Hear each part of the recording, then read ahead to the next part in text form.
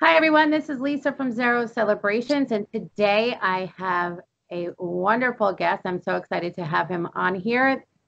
Meet Donnie Lewis, owner of Your Event Matters Entertainment and Photo Booths. Hi, Donnie. Hey, Lisa, how are you? Good. How are you doing today? Very good, very good. Your beautiful office backdrop there. Yep. My Yeah. cake over here. Ooh la la. And we'll get into that a little bit more today about your cake mapping skills. That's right. Very exciting. So, first off, how did you get your start as a DJ? Yeah, so interesting enough, I was 17 years old and I had a dirt bike. This is going to transition to a DJ story, I promise. But I had a dirt bike at the time and I was having fun with it, but I kind of grew to the end of its life and I didn't, really use it much anymore. I had a buddy who had some turntables, mixer, and a bunch of records. And we worked out a deal where we had a trade and we traded the equipment and started playing with the turntables, and then eventually grew into what I am today. So always had a huge passion for music. Still do. Obviously, wouldn't be doing this if I don't. Um, yeah, and kind of blossomed into the Year of It Matters company. What was your first gig? Your first paid gig? So my first paid gig. All right. So in 2002, I was 22 years old. And Way back when. yeah, right.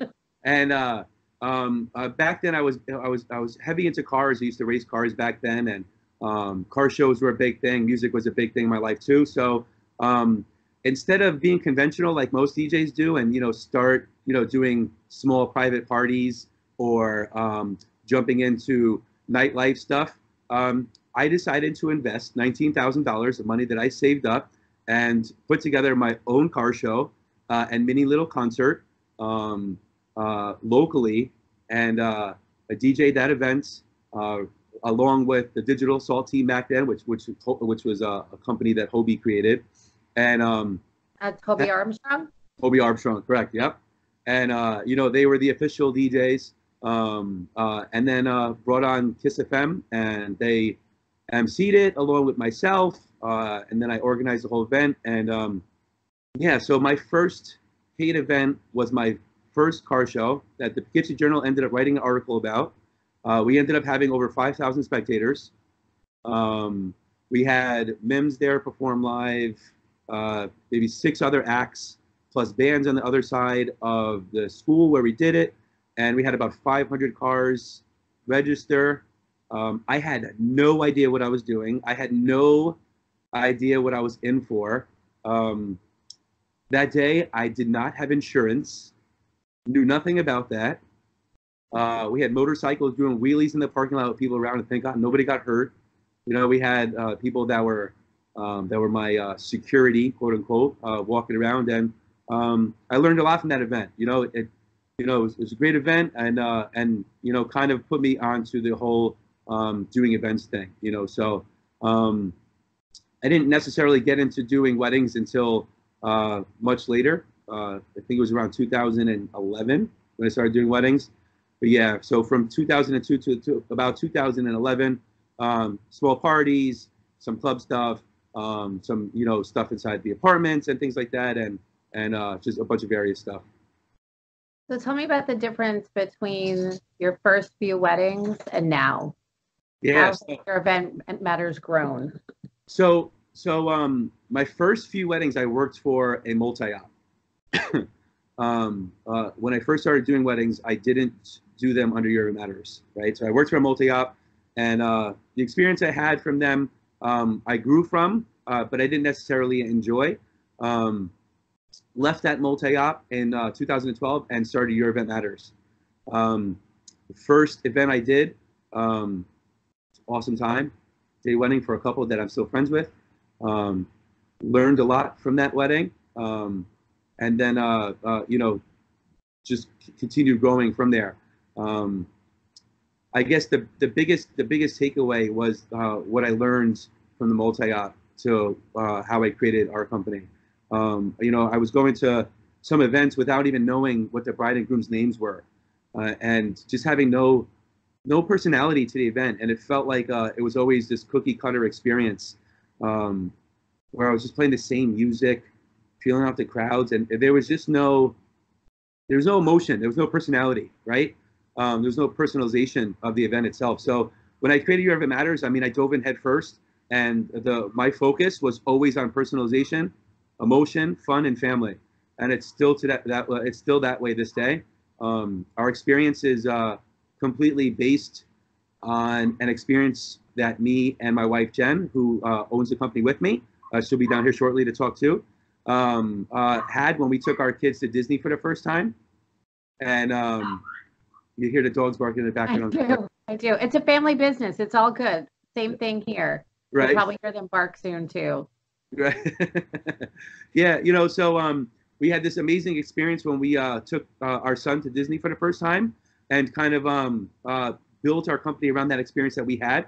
I mean, where else can you go where you walk around 25,000 steps through thousands of people with a double stroller, and fighting to get on rides and kids screaming, and then get back to the hotel and realize that that was absolutely amazing. All the headaches that you dealt with, all the planning we did beforehand just kind of turned out to be an amazing experience. So that's how we created Your Event Matters and how we grew from there. I think the name of your brand really represents what you and Jen do very well.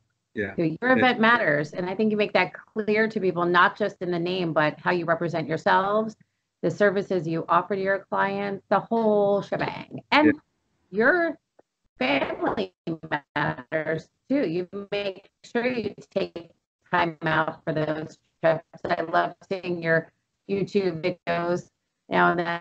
You guys going and having that too, and some of the short getaways you get to take over the winter when it's a little less busy here in the Hudson Valley. Yeah, absolutely. So one of our big philosophies and our big policies that we kind of instituted 2 years ago, as my kids started growing, I got three small kids now, is we don't book every weekend. We don't, so we book a select number of weddings a year, usually revolves around that number 30. We're pretty selective with the couples that we bring into our company. We invest our time and our energy into each one of our couples, and it's really important that those couples invest their own time and energy into their event. Sounds really simple. Sounds really silly to say something like that, because you would expect most couples to have an investment into their celebration and their ceremony. But we've had couples come in and say, we're easy. We want you to pick our first dance song. We don't really care. Those couples aren't necessarily for me. I want to create a personalized experience for each of our couples. I want our couples to reach out to us. There's a couple things that we ask our couples. We ask them that they accept the word no sometimes. Not to say that I'm not going to do something for them, but I want to make sure that their experience is exactly what they wanted, right? And they have to, if they're hiring us, just like they're hiring you for your services, they're hiring us based on what we do. They're hiring us based on the experience that we offer. So why handcuff that experience by telling us what to do, right? So you don't want a list of 100 songs to play in 2 hours or No. 4 hours or anything. You want to get to know their personalities. Exactly. So you're hiring a DJ.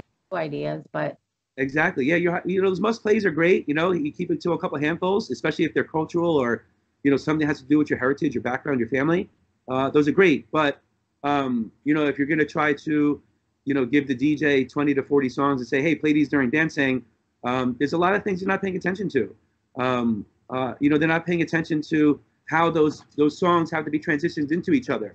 They're not paying attention to the energy in between those songs, or how those songs are mixed properly. So when you're hiring a DJ, you should really be paying attention to questioning that DJ and making sure that they're the perfect fit for you and that they know what they're doing. And that's important. That's really important. So who else, when you're interviewing couples, who else wouldn't necessarily be the best match for you guys? Is it somebody that really just wants the straight up silent, just play music in the background type? Are those couples you work with, or that's? Yeah, no, I have no problem with people that are extroverted or introverted in any way, you know, I don't mind. Like I obviously I like more outspoken couples, right? Because the more they reach out to us, and this is the kind of that second thing we require from our couples is a direct line of communication. And I always say it sounds like a sales pitch. It's really not though. It's me being sincere. The more they get to reach out to me, the more they get comfortable with me, the more I get comfortable with them, and the more I get to personalize their experience, right? So, you know, I like it when couples reach out and, you know, Jen says, "Hey, I want to surprise Donnie with this unique experience. How can we do this?" Absolutely. And we're going to work together and do that. And same for the groom. You know, I want the groom to reach out to me. You know, the grooms feel like sometimes they just kind of want to be in the background, but, you know, we want them to reach out to us.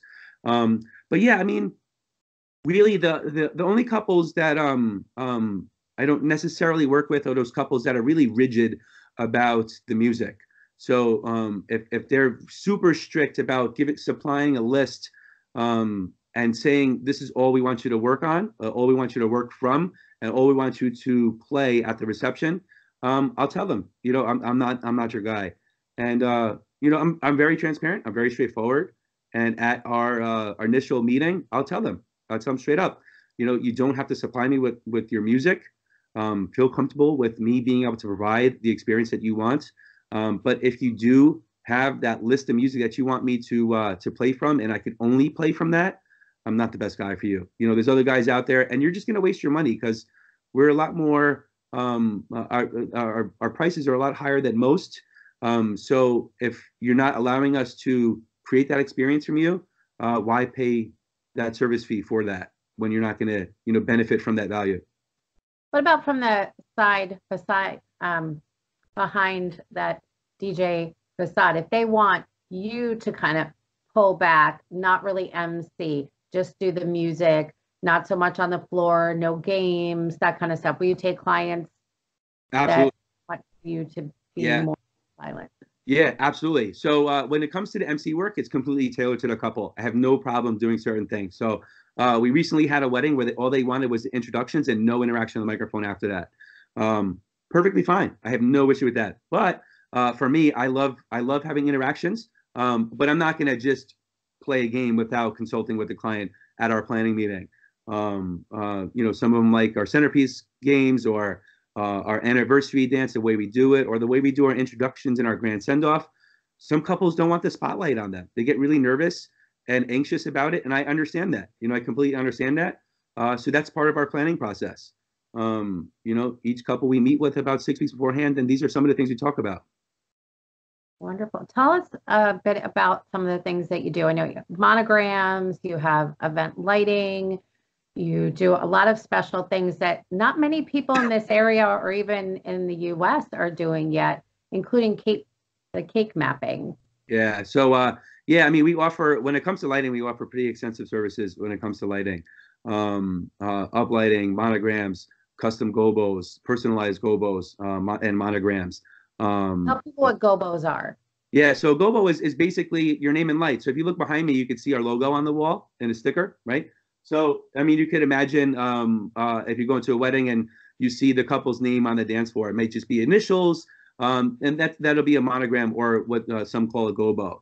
What a lot of couples don't realize is gobos are a lot more than just a monogram, right? So gobos can be texturing of walls, silhouettes of trees, things like that go along with any themes you might have for an event.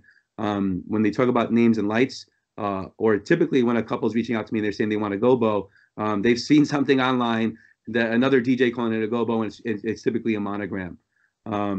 Yeah, the monograms are huge. Like we do a lot when it comes to monograms. We have a whole other company that we service DJs all across the country, actually across the world with our monogram services and our personalized monogram services. You know, and yeah, we use video projectors for our monograms, so that way the monograms can be. So one of the things that I've seen on YouTube from your Event Matters and Facebook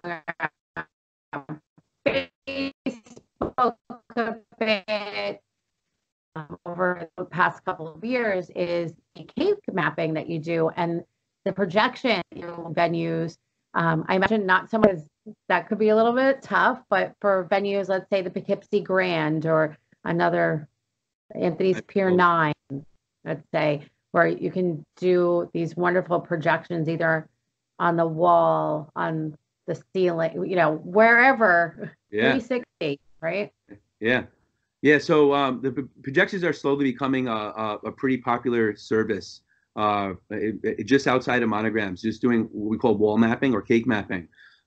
Inspired by Disney. Disney put it out there in about 2000, I think 2008 or something like that. And they kind of went from there. In 2012, we really started kind of doing it. In 2014, we started speaking nationally about it. Um, so yeah, cake mapping is basically we're making content specifically for your cake, and the content is personality based for each couple, and we map out the cake, all the layers of the cake, and we project a video onto the cake itself. Same with the walls, right? Diamond Mills, the Grand View, the Grand. A lot of the venues around here have some like awesome services for us to create these really dynamic experiences. And create or expand a theme, right? So a lot of times we're getting booked into winter for winter wonderland themed events where we're making snow look like we're making the walls look like they're snowing, or when you're standing on a dance floor, you can look around you and you see snow falling down inside the room on the walls, and you're not getting wet and you're not cold and you have to deal with it. So yeah, and then yeah, using lighting in conjunction with the projections creates like a really immersive experience, very detailed and really fun for each of our couples. So you'll see it more and more in the future. More and more people are offering it. We're speaking more and more about it. We spoke at the Lighting Symposium in Minnesota, Marquee Show in Chicago, DJ Expo in Atlantic City. Yeah, multiple places across the country. What's something if couples hire you to do cake mapping and they want to add one other thing? Let's say, usually that cake mapping client I know isn't the person that's like, oh, I'm really on a budget. That's not the cake mapping client that's just looking to add one little thing. This is a very detailed item that is personalizing the experience. But if they wanted to add one more thing, would you suggest different colored uplighting or more of the projection on the walls? So it depends. Typically, if somebody's coming to us with that expendable income where they want to have something like cake mapping, because cake mapping can cost as much as some DJs charge for their services, or some vendors charge for their services. So typically, if somebody reaches out to us, they have that expendable income and they're looking to create some kind of experience. Honestly, if they come in and they speak about cake mapping, I'll find out why they want it in the first place. They want to highlight some personality-based thing that they have, and I'll try to push them away from the cake onto a wall mapping. And the reason why I do that is because the cake is awesome. I'm not taking anything away from the cake itself, but as far as value goes, and what most couples are looking for when it comes to the projection-based services, is they're looking for that wow, right? They're looking for that pop, and they happen to see one of my videos on YouTube, or they came across a Disney video. So, let's say we're at the Diamond Mills doing a wedding and they say, hey, we want to have cake mapping. I might push them onto a wall mapping and show them the difference between the two, and help them find the value and the differences of the services. If I move them to wall mapping, 100% of the time, I'm going to try to sell them uplighting. And I'm also going to try to sell them gobo work, so that I could add more dynamic elements to the room to create this whole immersive experience. So, if they're paying XYZ dollars for 2 walls to be mapped with snowflakes falling, then why not use uplighting around the room in like an ice blue, and use our moving heads with snowflake gobos rotating to add more snowflakes around the room. Yeah, I mean, it's all about, what they're looking for. If they're doing something like they just wanted the cake mapping with that, I might say, how about above the cake itself, we do a monogram, and we sell them a monogram where we have the projector shoot a monogram right above their cake, so it all ties in, and creates a cool little effect, especially when they're taking pictures or they're doing their cake cutting and things like that. Nice. It's all about value. Yes, but it all starts with the couple and their event, and the basic is the DJ and MC services that you offer. Yeah. You start from there. It's not, most of your clients, you would say, start from there, correct? You don't go out and, let me try. Yeah. Okay. Blooper reel. Wow. Take two. So most of your clients start with the DJ services, correct? They don't come to you necessarily for the cake mapping, although occasionally you might get a call from someone who already has their DJ services. They want you to come out and just do the cake mapping or projection, etc. But for your own clients, you start with that DJ service, correct? And then they could add a photo booth, they could add the lighting, etc. Yeah, so the vast majority of our business is our DJ services. And then, they'll expand from that. We do get some lighting jobs and projection jobs, but the DJ jobs definitely outnumber the extra services that we offer independently. All right. Tell me a little bit about, actually, let's pause for a second. All right, so Donnie, we were talking about in the beginning here how, here we go. Another reason I do not love Facebook Live. Yeah. So when we started our conversation today, we talked about how Your Event Matters is owned by you and your wonderful wife, Jenny. Yep. Where is she? She's right here. Bring her in. Look at it. Conveniently, she's hanging out. Hello. Hi. How are you? Good. How are you? Good. It's so nice to see you. Thanks for joining us this morning. And Bella, who you heard before, had joined us. Oh my gosh. Bella. Yeah. Hi, Bella. She's so cute. She tends to come down and say hi to the couples when they're here too. She does not leave my side. No. So you two have this wonderful family-owned business. How do you work together as a team? What do you do differently to support each other and your family make time, etc.? Tell me a little bit about the family ownership of the business and how you balance that. Yeah, so a lot of the interactions with the couple are done by me, meetings and things like that. Jen handles a lot of I do the paperwork. Yeah, I'll get them filed in the system. Yeah, she'll get them into our client portals, make sure that all that information is in there. She files all the documents for us. She does the banking and all the back end stuff. And then the day of the wedding, she acts as my assistant. She lines up the couples for the bridal party introductions or the wedding party introductions, I should say. And then, she helps me cueing music while I'm on the dance floor, interacting with the crowd, and acts as a quote unquote DJ, playing the music for us. Yeah. I've known you guys for years. I did not know that you did that. That's awesome. Yeah, it's fun. Yeah. So he keeps telling me he's going to teach me how to mix and stuff, but we'll get there. Yeah, it's time. It's just making sure time with the three kids, the businesses. A little bit older and yeah. Sometime between now and grandkids. Yeah, exactly. Right. Yeah, but she when I go out and do introductions, I love being on the dance floor and interacting with the guests and getting them pumped up and getting them motivated to start the celebration. So then I stay back on the turntables and get the music all going. So that runs smoothly on that end. Yeah. So, we've, but when we first started, we kind of rehearsed this at home. And I had my turntables in here and, I would show Jen how to do everything. And she goes off my cues. She hears certain things that I cue her with, and she'll know when to start songs. And then inside our system or inside Zaro, which is the program we use to DJ with, is I'll set the music in an order for her. And then I label everything in the music so she can read the labels and knows what needs to go on when, and then she'll base everything off my cues. You two sound extremely organized, which is so paramount to pulling off the events that you do. Mm-hmm. I know that there are some folks out there just from doing weddings for so long where I show up to do a ceremony and they bring in somebody who is a DJ at a club, which is great. Some DJs at clubs also balance weddings, but this one didn't prepare very much and had no idea what they were walking down the aisle to. So when I got there, I made some suggestions. Yeah. Yeah, no, absolutely not.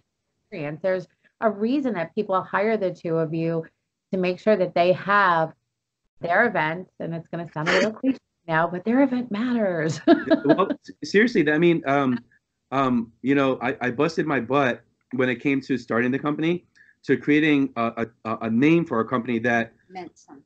not only meant something about what we do, but meant something to the couples, like conveyed what we do, right? So I'm a terrible salesman. I really am. I just kind of let my passion for what we do speak for us. And then I use my daughter, my 18-month-old daughter. I show them there, and they can't say no to her, right? Oh, so not a kid person. You have your Bella. Yeah, your that's right. And but yeah, I mean, everything we do is super structured, super organized. And like I said, I want an investment for our couples. I tell a couple straight up, we do require some homework from you guys. Like we require you to fill out this planner. I don't require you to have to know what songs you're going to use for your cake cutting or for your final dance. I'm there to help you with it. Our portal has ways for our couples to do their own homework or check out music or check out top charts for certain formal events. But I always say the only song that I'll never help, or I shouldn't say never, but I usually don't help them with is their first dance, right? And I always say I don't want yeah, this person to forget 25 years from now and then use me as an excuse of why they forgot what their first dance song is, right? And that's always a joke that I little insert during our meetings. But it's really I want to know. I love the first dance, right? I love the first dance song. I love that the first dance song is so unique almost all the time, and it tells us all about their couples. And tell me the things that you do during the first dance sometimes that couples have you do. yeah, so one of the things that I like doing is something we started doing about a year and a half ago, which we call the perfect first dance. Basically, I kind of built this off of our first dance song, right? So our Aw. first dance song was "Truly Madly Deviant" by Savage Garden. I know from the pillow you posted on Facebook, very romantic. Right. Yeah. So, we started dating when we were 17, and that song came out about then, and that quickly became our song. Back in the day of Nextels, when you could bleep and two-way people, I'd be in my car and the song would come on the radio, and I would just bleep Jen, and I put the phone to the speaker and just let it play through a thing, or I'd voicemail her and call. So basically, a perfect first dance is, we'll ask our couples to write a paragraph about why they chose the song they chose to be their first dance song, what it means to them. Be witty, be romantic, but just really convey your personalities through this paragraph. And I want to read that off. I want to tell instead of just saying, Donnie and Jen's first dance, please welcome Donnie and Jen to the dance floor for their first dance. They have chose to dance to Truly Mad Deeply. I'd much rather say, Donnie and Jen have chose Truly Mad Deeply because it means this to them and why it means that to them.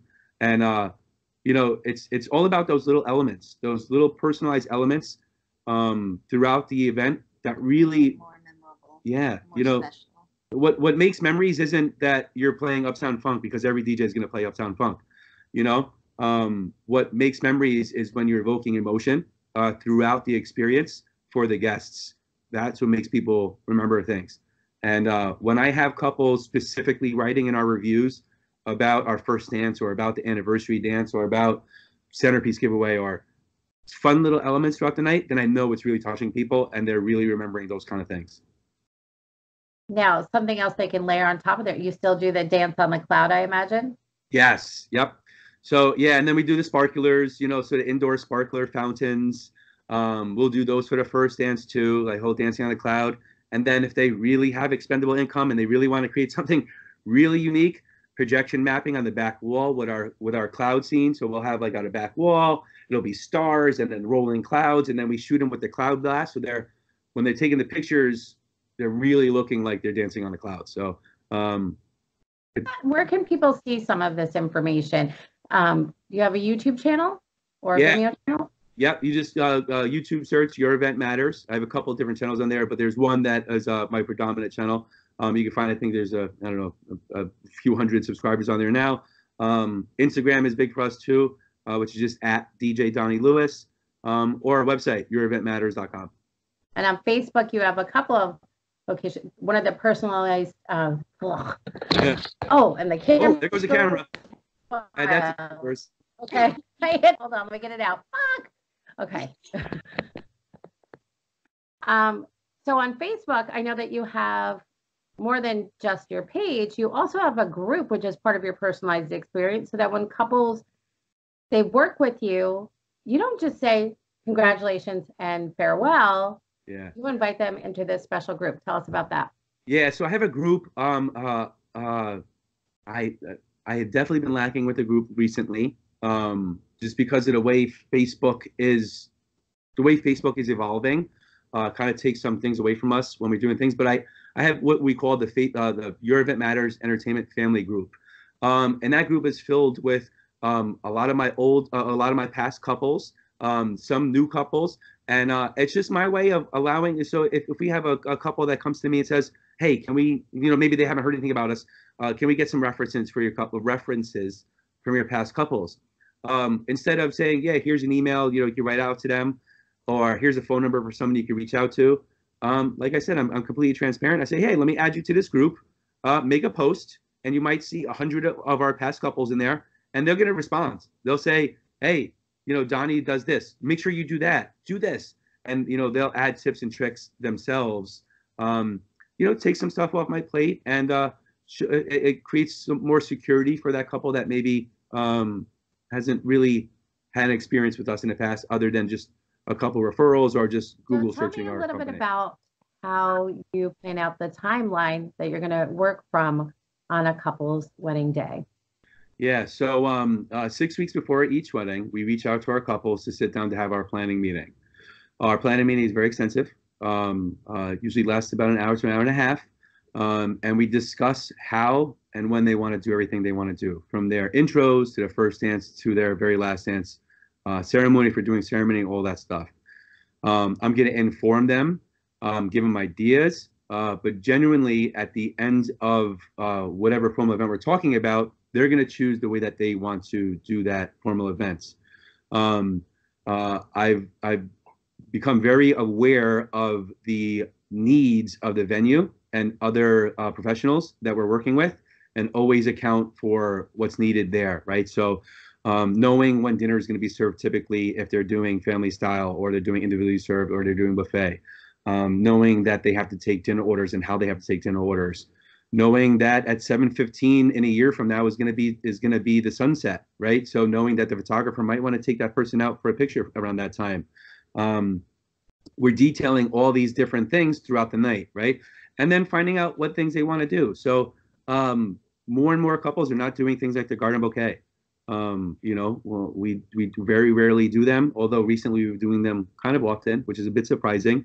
More and more couples are not doing the cake cutting. More couples are saying, "You know what? Don't interrupt the music. We're just going to kind of do our cake cutting in the back of the venue while it's happening." You know what my answer to that is? Always, don't do that. Never do that. Why? So Aunt May and Grandma are going to be pretty pissed off they didn't get to watch you cut your cake. Some didn't even know it was happening. Yeah, they're going to come up to you and say, "What happened?" They're going to come up to me. They're going to ask why I didn't announce it. Some people value different aspects of the night differently, right? So you have to account for that. So I asked a couple why they want to do the cake cutting that way. And it's almost always because they want everybody to just keep enjoying themselves. They don't see the need to stop the music to just do the cake cutting, right? So most of the times we build around that. So we'll do the cake cutting during dinner, at the end of dinner, and then open the dance floor.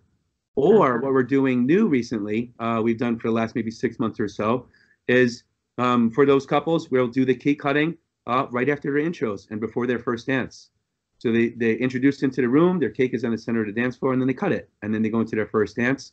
And then for those couples that say, "You know what, we don't necessarily want to do the cake cutting, we're not, we don't want to feed each other and do everything," we'll tell them, "Come in during cocktail hour while your cake's set up, stand in front of the cake and pretend to cut it and get a picture." So at least you have a picture of it that you could kind of live off of, right, in the future. But yeah, so most of those couples that aren't doing those kind of formals, like the cake cutting and the garden bouquet, they'll do things like the anniversary dance, or they'll have fun with the centerpiece giveaway, or the Shuli-Wed game, right? The Shuli-Wed game has become more and more popular. If you have a very outgoing couple and a really fun crowd, we could do the Shuli-Wed game, right? And basically, for those that don't know what the Shuli-Wed game is, you have the bride, or you have the couple sitting back to back, and you ask them certain questions. And I always use the example of who said "I love you" first, right? And you hold shoes, right? So whether it be the bride shoe and the groom shoe, or the groom shoe and the groom shoe, if it's same sex couple, and the bride's and bride shoes, and they hold them up, and whatever if they match, then they got the answer right, right? But And who has nicer shoes? what? Who has nicer shoes? Right. But so more and more people are doing this, and we don't necessarily like to do anything that everybody else does. We like having our own spin on everything. So once more and more people started doing the Shitty game, we put our own little spin on it, and we turned it into a drinking game. Ah. Yeah. So we call it the Boozy Wed game, and basically we have the couple sitting back to back, and instead of holding shoes in their hands, we have them holding whatever signature cocktail to be drinking that night. I'm not looking to get them drunk. I'm just looking to have them have a cool, unique experience with their guests in the room. Just doing a little bit different. Yeah, just a little bit differently. And as soon as I announce it that way, because we have a fun way of announcing the Boozy Wed game itself, where the maid of honor and the best man walk out the drinks, and we surprise everybody with the way we're doing the game, and you hear it. And it was like, and we say, what do you think they got to do when they get the question wrong? And then you hear everybody say, they got to drink, Okay. We always have the groom or the bride facing one side, and the groom or the bride facing their side, the family side, their friend side, wherever their most people are, and we want them to be involved. So I tell them, I said, roast them, have fun with them, call them out on things when you hear them or when they're wrong. And I mean, really though, at the end of the night, if they're not doing the garter bouquet, which most people aren't because they feel like it's an old school tradition, we always tell them the focus all the time shouldn't be on tradition unless you're always about tradition. The focus should always be on your guy's personality, blending them together perfectly and showing off to everybody in the room, right? And that's like what we want to do. So their event matters. Exactly. Yeah. Any final thoughts on your end? Anything else you want to share with couples today? No, I mean, just remember to whoever you're reaching out to, whoever you're looking for, just make sure that your guys' personalities match. Value shouldn't be based on a monetary status; should be based on a personality status and something that you're going to get all that value out of, right? So just reach out to those people that are going to help you through the process, people that you're comfortable with talking to, and people that you're comfortable with coming out to and just opening up to and creating that event. That's there to help you. Yeah, Make it your perfect day. Yeah. And how can people reach you if they want to connect with you directly? Yeah, so right on our website, youreventmatters.com. They could call, text my cell, which is on there, 845-224-4795. Or just reach out to us through social media, our Facebook or Instagram pages at DJ Donnie Lewis. Wonderful. Thank you both so much for joining me today. I appreciate it. Hopefully we'll have you on again very soon. For sure. Some updates. I'm sure you're coming up with new wow moments all the time. I think you do a spectacular job with your couples. And again, thank you. Absolutely. Thank you. Thank you.